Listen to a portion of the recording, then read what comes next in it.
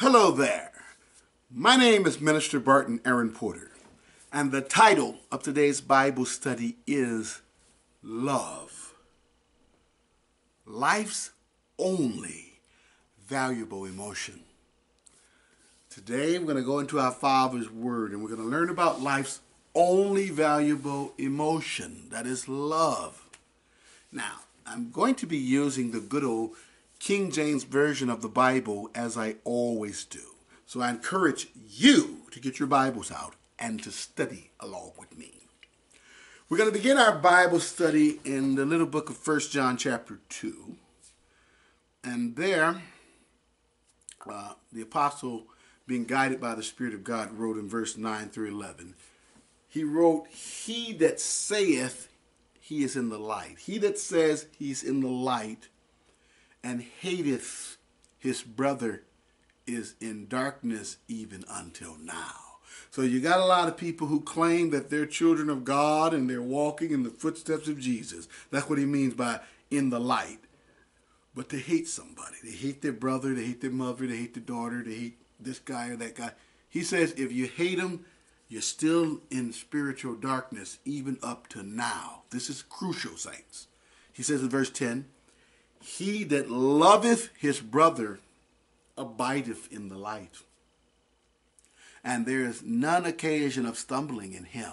Now, a person who truly has compassion and concern for their biological brother or brother and sister in Christ or their fellow creation, that's a person abiding in the light. That's a person who's doing the will of God, in other words. And there's nothing in the way that can cause them to stumble.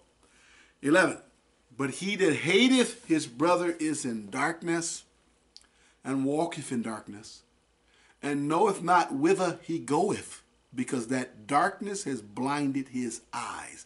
Now, this is very important, because if you're walking around with hate in your heart for anyone and call yourself a Christian, you ain't headed to heaven. I'm here to tell you, you're headed to hell. And it doesn't matter what that person might have done to you. We cannot hate anyone and be saved into God's eternal kingdom. So we have to pray for God to transform our hearts, which is our minds, to help us forgive people who have done bad things to us. And when we do, we set ourselves free. Because otherwise you'll be in bondage to that person your entire existence. And you're going to go to hell just like them if they don't repent. So I made up an acronym for the word hate. My acronym for the word hate is having anger toward everyone. That's my acronym for the word hate. Now, I didn't make up the acronym for the word love. I found that. Life's only valuable emotion. And so we're going to look at a couple of scriptures of what the Bible says about hatred and hate. Proverbs 26, verse 24 to 28. There the wise King Solomon, being guided by the Spirit of God, wrote, "He that hateth dissembleth with his lips, and layeth up deceit within him." So he says the person who hates dissembles with his lips, and he layeth up deceit, treachery, or trickery within him. A person with a hateful mind does this. Go around saying things to people to cause friction between other people and things of that nature. And that's what he spends his time doing. That's how we know Satan is full of hatred, because that's how he operates. He's a liar, Jesus said, the father of lies. Everything he says is a lie. And so if you're like that, then that's a person who's full of hatred. He says in verse 25, this person who hates, he says, "When he speaketh fair, believe him not." Don't believe him, for there are 7 abominations in his heart. There's 7 detestable things in his heart. You know, he's coming with flattering words, but it's all a trap. That's just how Satan got Eve to eat from the tree of the knowledge of good and evil. You know, he came up pretending like he just wanted to have a little chummy conversation. Anyway, 26, he says, whose hatred is covered by deceit, which means trickery or treachery. His wickedness shall be showed before the whole congregation. God is going to expose that every time, believe me. You know, people who are walking around harboring animosity against people and have hatred in their heart, God will always expose them. He says in verse 27, whoso diggeth a pit shall fall therein, and he that rolleth a stone, it will return upon him. So you dig a pit to try to set a trap for somebody, you're going to be the one falling there. You roll a big stone up to try to set a trap that's going to roll down and kill somebody, it's going to come down and kill you. And in other words, you're going to reap what you sow. Solomon writes in verse 28, a lying tongue hateth those that are afflicted by it, and a flattering mouth worketh ruin. So this is when you can tell whether or not you're a hateful person. If you're going around trying to get get people in trouble and set people up, even if you think you're getting even, even if they legitimately done something to you, you can't hate them. You got to ask God to deliver you from that, because God is all about love, all right? So let's go back to 1 John chapter 4. The Apostle John writes in verse 7 to 11. He says, beloved, let us love one another. Why? For God is love. That's why. We claim to be his children. He's a God of love. We're supposed to be of love. He says, beloved, let us love one another, for love is of God. And everyone that loveth is born of God and knoweth God. So people who truly love their fellow creation, these are people who have been truly converted. Okay? Verse 8, he that loveth not knoweth not God. You see that? For God is love. If you don't love the fellow creation, even the bad ones, you don't know God, because God is love. You see that? Verse 8 said, God is love. That's what God is. Verse 9, he says, in this was manifest or made known. That's what the word manifest means.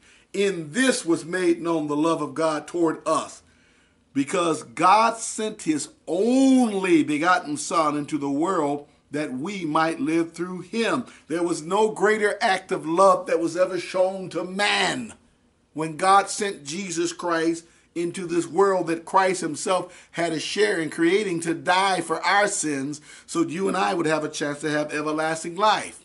Okay, no greater act. That's why Jesus Christ said, greater love has no man than this, that a man lay down his life for his friends. You see that? That's why Jesus said, for God so loved the world that he gave his only begotten Son, that whosoever believeth in him should not perish but have everlasting life.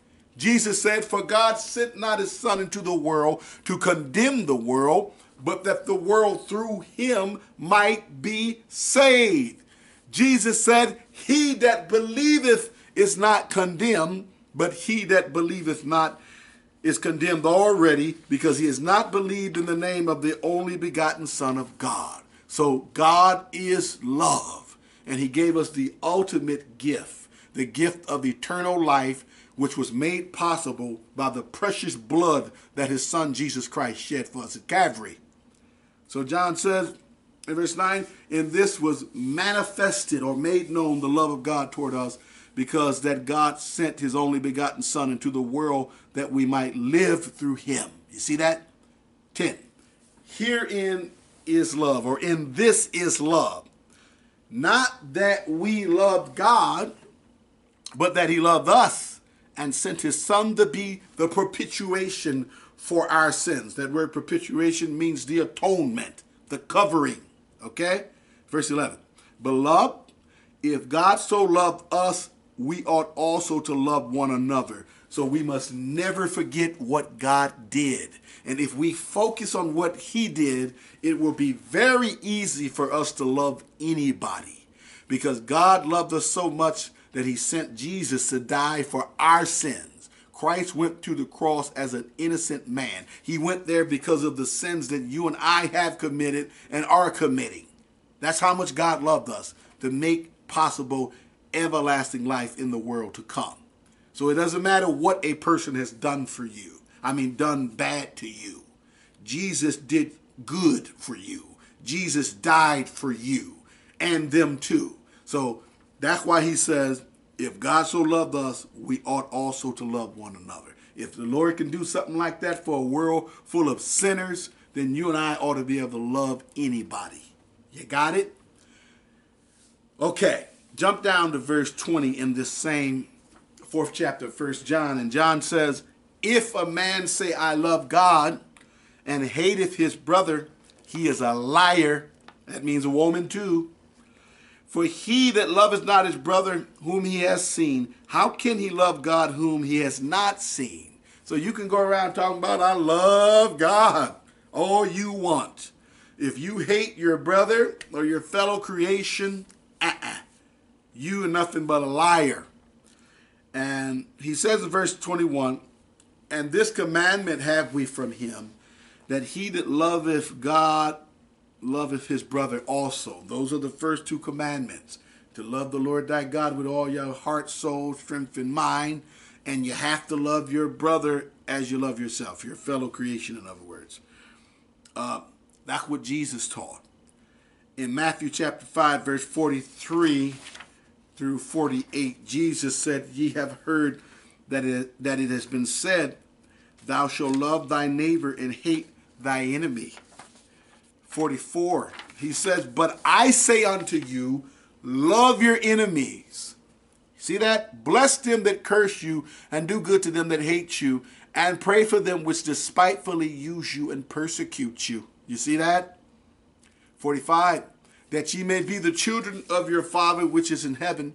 For he maketh his sun to rise on the evil and on the good, and sendeth rain on the just and on the unjust. So in other words, God is not asking you to do something that he doesn't do himself. All right? 46, Jesus said, for if you love them which love you, what reward have ye? Do not even the publicans the same? He said, if you love people who love you, what's the big deal? He says, even the tax collectors do the same thing. That's what the word publican means. 47. He says, and if ye salute your brethren only, the word salute means greet.